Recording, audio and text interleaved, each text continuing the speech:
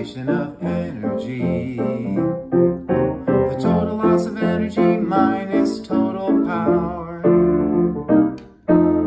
equals the time derivative of the integral of density times v squared over 2 plus gz plus u.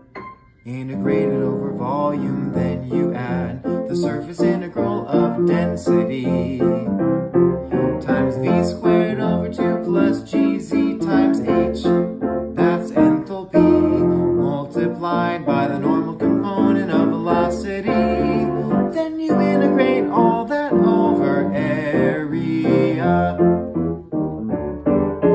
That's the integral form of the equation for fluid energy conservation. Let's move on to the special case. We've established in the other songs that steady flow eliminates the time derivative. And we also know that uniform density means that rho is constant.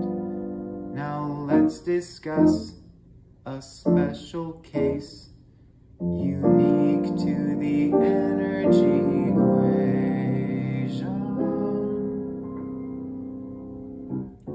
Let's assume we have a single inlet and outlet, and we make fluid flow and density uniform. This means that energy loss minus fluid power per unit mass is equal to the v squared over 2 plus the gz plus the pressure over density minus on the way in plus on the way out.